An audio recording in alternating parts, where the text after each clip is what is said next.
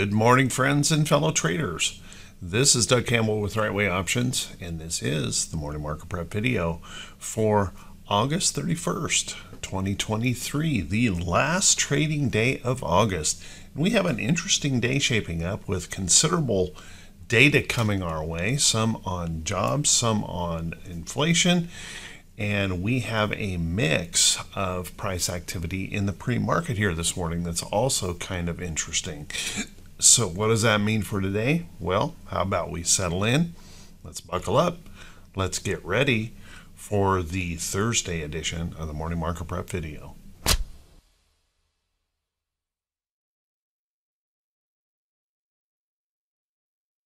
Good morning once again, everyone, and thank you so much for being here today. I do truly appreciate it.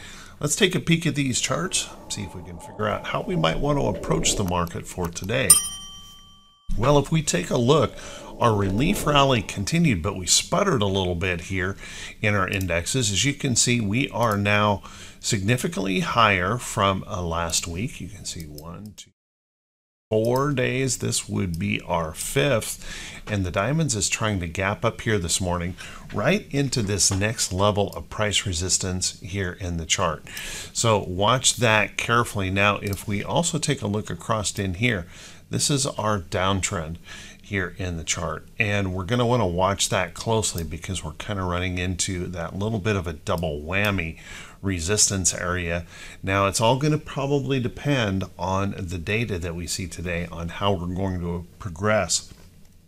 If we're going to be able to break that downtrend here and see those bulls come back in and continue, or if we're going to push back down and maybe test that 50-day moving average in the chart as a price support to see whether or not we can hold in that area and potentially create a higher low.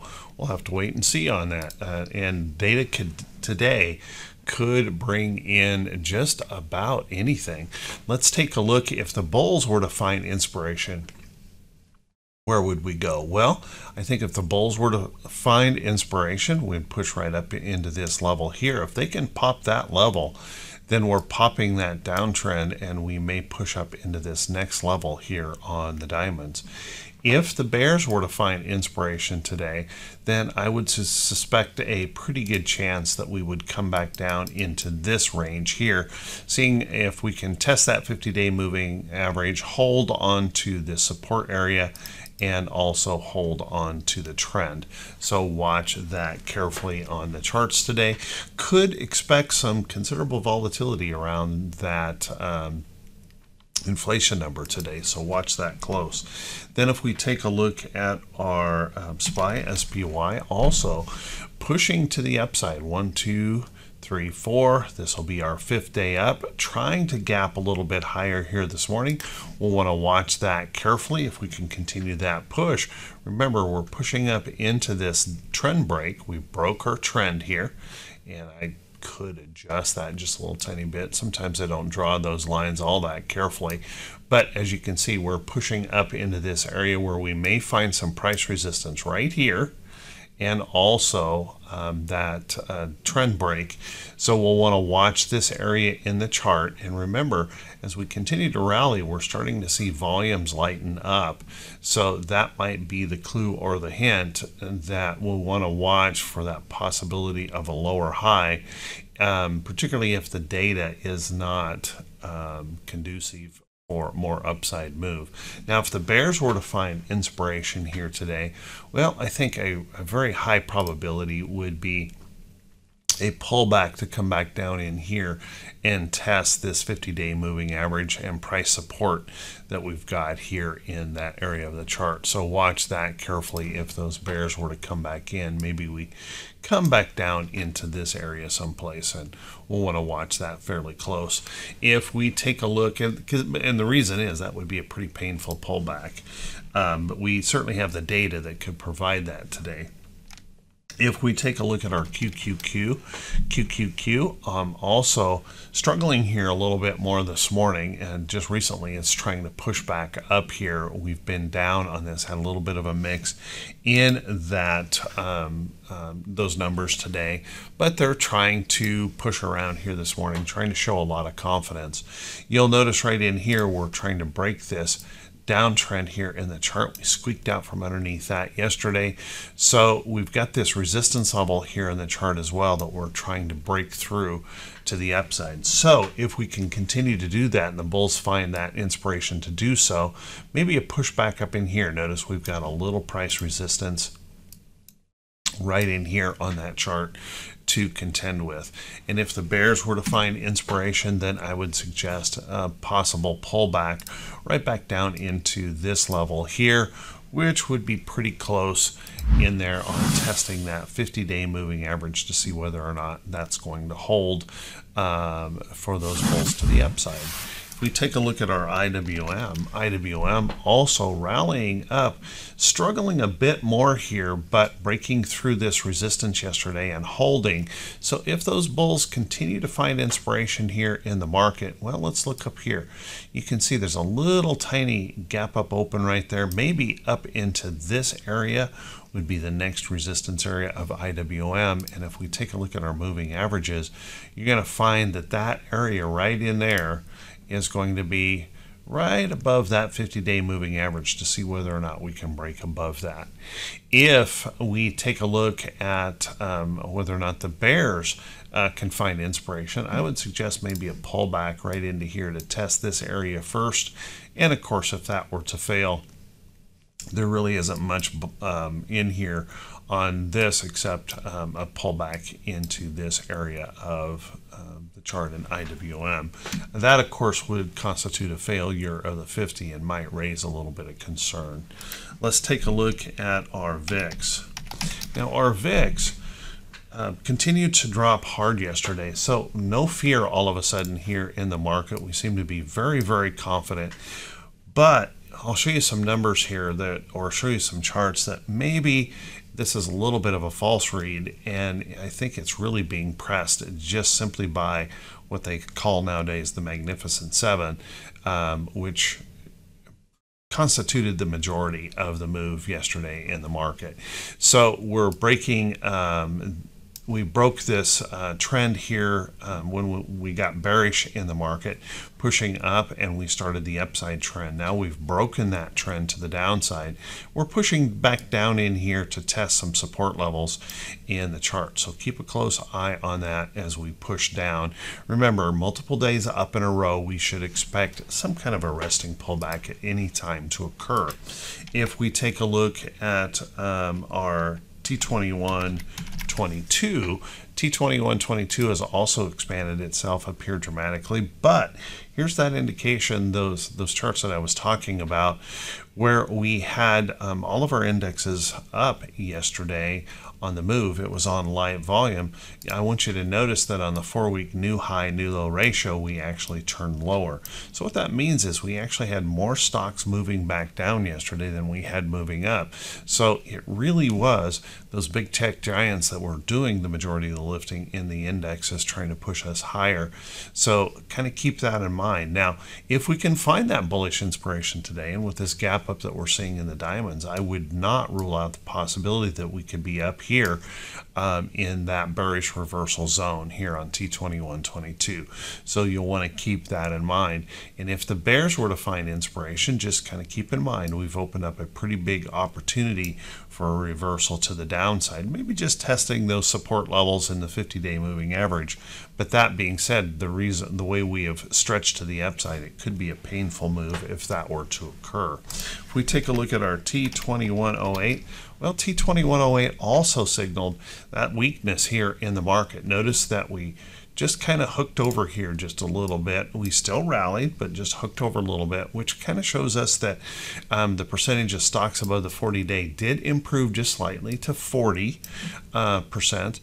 but you can see that we still had a lot of those stocks not doing all that well. So we did get a little bit of a false reading in those tech giants as they continued to rally. So watch that carefully. We're pushing up against some resistance levels in the chart. If we can break out of there, hey, maybe we're in great shape if that data today helps us push on out of that.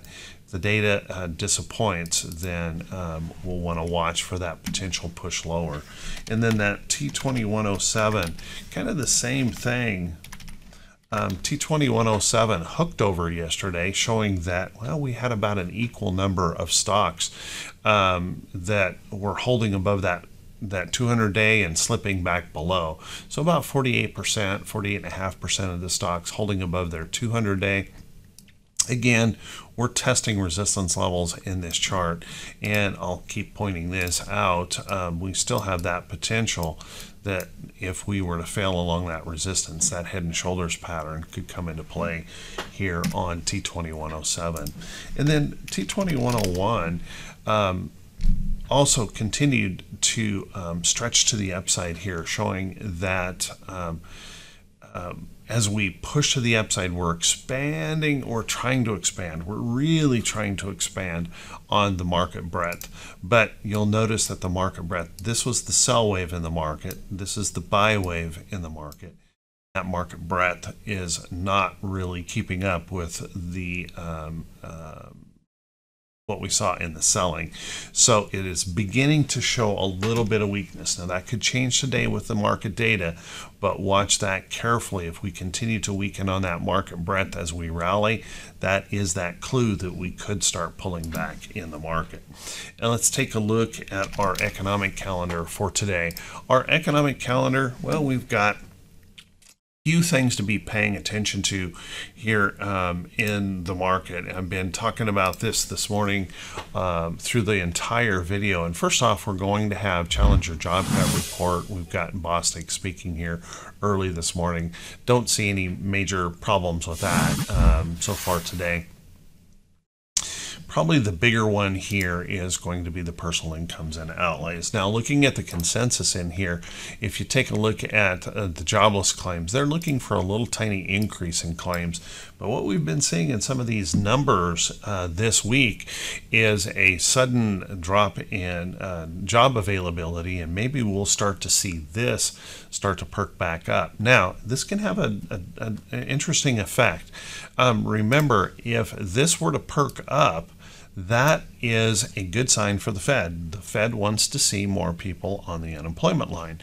So that's what they want to see increase. At the same time, if this gets too big, market's going to see that as pretty bearish. So we got this tightrope we're walking here on the jobless claims. Keep a close eye on that if they were to suddenly spike up. And that's one of the things that I've seen in the past. We kind of trip along here pretty good, and then all of a sudden, jobless numbers perk up. So watch that carefully. And then the personal incomes and outlays. This is going to be an important number, and you can see this year-over-year consensus number is actually suggesting that we move up to 4.2%. Remember, the Fed target is 2%, so that's more than double where the Fed wants it to be if that were to come in. And of course, these numbers, if they come in better than expected, will be positive for the market. If they come in worse than expected, will be negative for the market. And I think there is a lot of uncertainty about where these might come in, so watch that carefully. We know food prices have continued to move up. We know energy prices have been moving up. Rents have been moving up. We saw the housing price index move up yesterday. So food, shelter, and energy are the three major factors affecting the consumer. So that'll be an important number today if that increases. We're then going to have Collins will be speaking today. Chicago PMI, which is expected to come in a little bit better than last time. They're looking at a 44.6, but remember, guys, anything under 50 continues to show that the PMI is in contraction.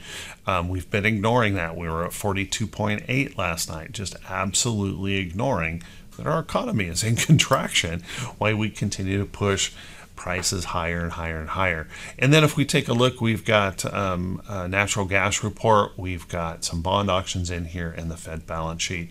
And then just keep in mind, we'll be sliding right into Friday, that employment situation number with another PMI and an ISM number, construction spending.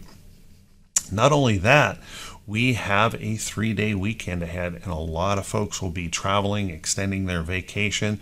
So you'll want to watch for that possibility as well, where volume could really start to drop off today on the getaway day out of the cities to head off on their holiday plans. Remember, 3-day weekend, we'll be closed on Monday. Let's take a look at some stocks that could be setting up for today. But before we do that, guys, you know what? I need to cover the earnings calendar, but the earnings calendar has enough enough reports on it. I'd like you to make sure and click the link just below the title of the video. That'll take you back to the morning blog. I'll just go over a couple of them here because of time. Probably one of the most notable is going to be AVGO here after the bell today. Broadcom, a major supplier to Apple. Keep an eye on that. We're going to hear from like CPB not showing much action here this morning. We're going to hear from Dollar General today. Ooh, that one looks like it hurt. Dollar General pushing to the downside. We're going to hear from Hormel here this morning. Another painful report, it looks like here, pushing that one down. We're going to hear from General Mills today. We are going to hear from Lulu. So pay attention to some of these reports today. Quite a few things moving around. Five Below reported yesterday, another retail, and you can see we're struggling in a lot of the retail here, showing that weakening consumer. Let's take a look at some stocks that could be setting up, and keep in mind, guys, these are not recommendations to buy or sell any security. You're going to have to do your own due diligence. Be very, very careful here in this market. Good chance that we could see some volatility. Good chance after we get that volatility, we could see lower than expected volume just because of folks heading out for the long weekend. So be prepared for some volatility, some challenging price action, or having that, I should say, continue challenging price action in the stocks. Let's take a look here. TLRY, big old pop yesterday in TLRY. I had this alert here on the trend. It just moved so fast. This whole candle was in less than 15 minutes. I didn't get a chance to jump in, and I'm certainly not going to chase it.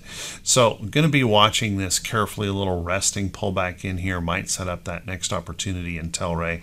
Looking at the options, I really don't like the options at all. It'd probably be a stock trade for me. So watch that carefully in here. Remember, Telray picked up a lot of the major brands from Anheuser-Busch. I think 8 brands they picked up from Anheuser-Busch. So watch that carefully. Rest or pullback in here could certainly set up an opportunity. And CGC, another cannabis play here, popping up, trying to come up out of this rectangular bottom in here. We might see if that can break out of that resistance area here, pop above. Then there might be something in here to pay attention to. But, you know, a 50-cent stock is just not something that I'm all that excited about. So I'd be more inclined to mess with Telray than I would CGC on Canopy. Let's take a look at a couple other things. In fact, let's go to some more C's. How about CCJ? CCJ continuing to look very, very good. This was my last alert. Continuing to push higher. Now, I would expect, we're up so many days in a row, I would expect some kind of a rest or pullback to come in here soon, but as long as it holds on to that trend, you can continue to look for those upside moves in CCJ. Watch that carefully. Let's take a look at U.S. Steel. Now, U.S. Steel, remember, this was that failed deal between U.S. Steel and Cleveland-Cliffs. Cleveland was trying to buy them. U.S. Steel rejected that. We got a big pop on that news that they were rejected.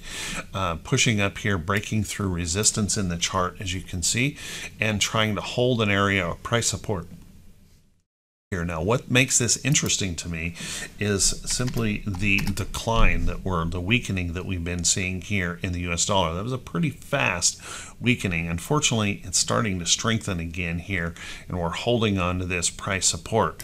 But if the dollar were to continue to weaken, and with inflation data today, that's certainly possible, then keep an eye on some of these commodity plays that are holding up in here. US Steel might have some opportunity for that upside move. As you know, I was expecting gold to maybe start looking lower here in the chart, and we surged up as that dollar weakened. So watch that carefully here as well on the commodity side of things. Gold, silver, they're all trying to push up and test some downtrends and resistance levels in charts. If the dollar continues to weaken, these could break out. You'll want to keep an eye on those. Take a look at like CF Industries. CF, again, ag-related commodity type play in here, showing some bounce back energy into the downtrend and resistance. If the dollar continues to weaken, we might see these starting to come back around to the top side. Right now, still a big question. With the dollar strengthening, this may be just setting up the next short. If we take a look at some of our energy stocks, CVX holding in here on support.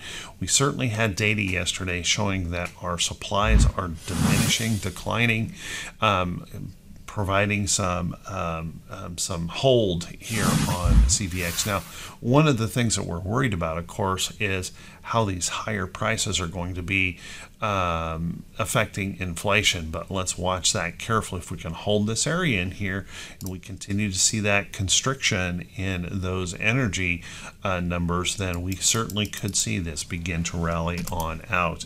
If you look at other stocks in the area, MRO holding into a nice pattern. You can see holding this support, still trying to deal with this resistance, but we're certainly on that upside move right now. So I would look for that next opportunity in here where that could push on through and move to the upside. Stocks like AR showing that bounce back strength here. We saw ExxonMobil moving up sharply here just recently, and we're pressing up in here to test some resistance in that chart as well. So again, if that dollar weakens, I would look to some of these energy stocks to potentially move on higher. So keep a close eye on those. Other places that you might want to take a peek at, take a look at Federal Express. Federal Express had a little bit of a wobble here that might have raised some concern. I was looking for this to maybe continue right on through in this area, but you can see we've slipped this trend here just a little bit, slipping lower. But now we're trying to come back up, and this is a key element for me for a bullish chart. If we fail a support level, we must recover it and then prove to hold. So if we can push up and hold, that begins an upside trend or resumes an upside trend. So keep an eye on FedEx, still holding in there pretty well, trying to show some bullishness. There are quite a few charts out there also suggesting some bearishness could come into them. Take a look at Disney. Disney rallying back to this major break of support here in the chart. This is one that I think still has that opportunity as we rally up. This could continue to fade and move along its downtrend in here. It's not looking good on Disney at the moment. So there's a few stocks for you to pay attention to today, a few things for you to look at. Remember, they're not recommendations for anything, just something for your watch list. If y'all want to trade today, I would be a little bit careful and cautious and thoughtful about the 3-day weekend coming up. How much risk do you want to hold into a 3-day weekend? And then I want to wish you all the very, very best of success today. Thank you so much for being here. I truly appreciate it. We'll see you right back here bright and early Friday morning. Have a great day, everyone.